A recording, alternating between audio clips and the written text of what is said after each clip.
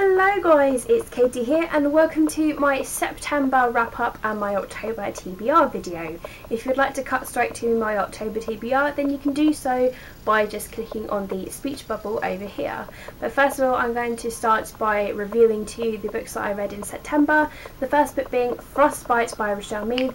This is book number 2 in the Vampire Academy series and it's a reread for me, and I just loved going into it and just remembering things and the ending, and it's just awesome. I loved it so much that I gave it a 5 out of 5 stars. Then I read an ebook called The Girl Next Door by Celine Castrovilla. This book was so touching, it's so beautiful and I loved it, so I gave it 5 out of 5 stars. Then I read Girl 16 5-Star Fiasco by Sue Lim. This is a book that's in the Jess Jordan series. I read this series when I was a lot younger and I loved it.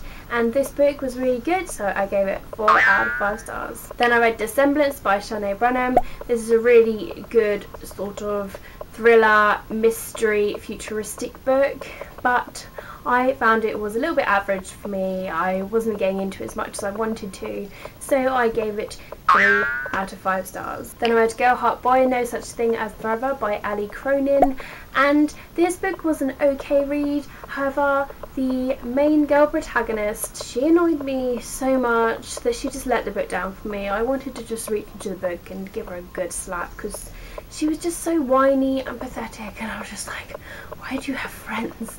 Like, why? So yes, she let the book down for me, so I gave it 3 out of 5 stars. Then I read The Broken Destiny by Carla Labuschagny. I could probably completely butcher that surname. Oh my god, I'm so bad with pronouncing surnames. But this was a big sort of fantasy book, and it was an okay read for me as well, so I gave it 3 out of 5 stars. Then I read Divergent by Veronica Roth. Woohoo! Oh, finally read this book. Yes. Thank you for picking this book for me to read, guys, and it was fantastic. I loved it. 5 out of 5 stars, no doubt. Then I read Model Misfit by Holly Snell. This is the second book that comes after Geek Girl, and you know how much I love Geek Girl. I read Geek Girl in December last year.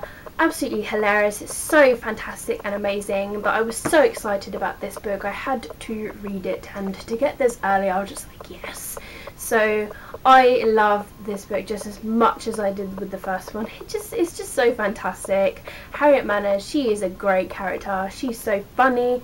She is a model. She is clumsy. She comes out with these random facts. I'm just like, oh my god, just loved it just as much as the first one. So 5 out of 5 stars, damn straight. Then I read A Monster Calls by Patrick Ness, and I read the illustrated children's version, and even though it was a children's book, I was just completely mind blown how awesome this book was. It was just so beautiful and fantastic, and it was such a clever plot twist on the actual book that I was just like, oh my god. Oh, like by the end of it I was just like, wow, that was such a really good book. So I gave that 5 out of 5 stars. Then I read Teardrop by Lauren Kate, and this is her new book that comes out this month, and oh, loved it. I love it even more than her Fallen series, but this is so beautiful, just as beautiful as the cover. It's fantastic and awesome, so I gave this 5 out of 5 stars. Then I read Shade by Jerry Smith Reddy. This is the first book that's in the Shade series, and this was another viewer's choice book, and it was good. It was a great start to a new series, and I gave it 4 out of 5 stars. Then I completed the Harry Potter and the Goblet of Fire audio CD set. There were 17 CDs for this book, and it took literally from the beginning of the month to the end to finish this. So whoa, it's a very big book, and yes, but it was awesome all the same. I loved it, and I gave it 5 out of 5 stars. And the final book that I read in September was Revived by Kat Patrick. This is the other book that you guys chose for me to read, and thank you, because this was awesome. This is the first Kat Patrick book that I've read, and it was so good. I loved it, so I gave it 5 out of 5 stars. So there you have it, guys. Those are the books that I managed to read in September. All written reviews will be linked down in the comment box below, and video reviews would have been around my face whilst they were being mentioned. Now let's move on to my October TBR.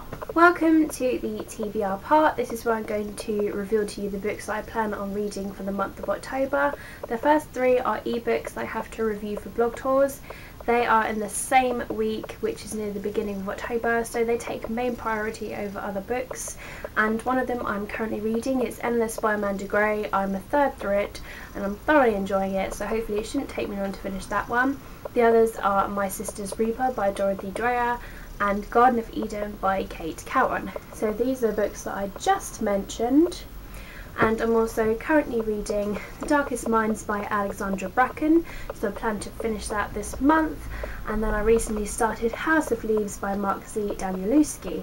This is a massive book, and it's an adult book, so it's completely written differently to young adult novels, so it's going to take a lot more focus than usual. So I plan on just reading this slowly throughout the month, and I'm currently listening to an audiobook on my MP3 player, and that is Unraveling by Elizabeth Norris.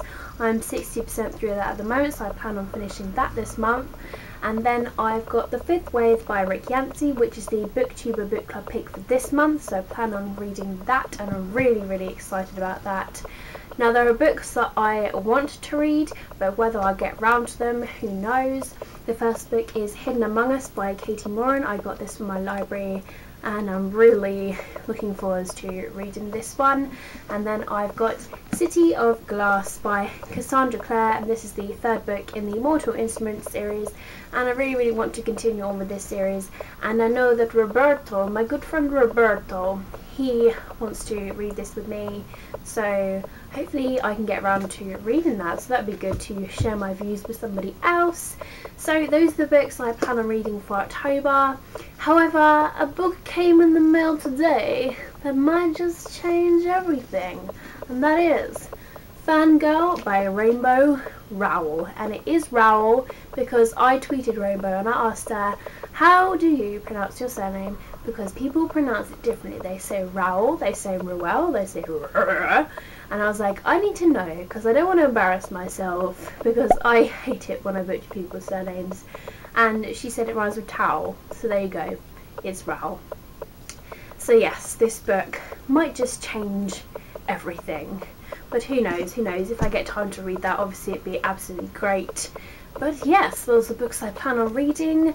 I hope you have enjoyed my September wrap up and October TBR. Give me a thumbs up if you have. I hope you're having a fantastic day. Thank you so much for watching, and I will see you guys in my next video. Bye.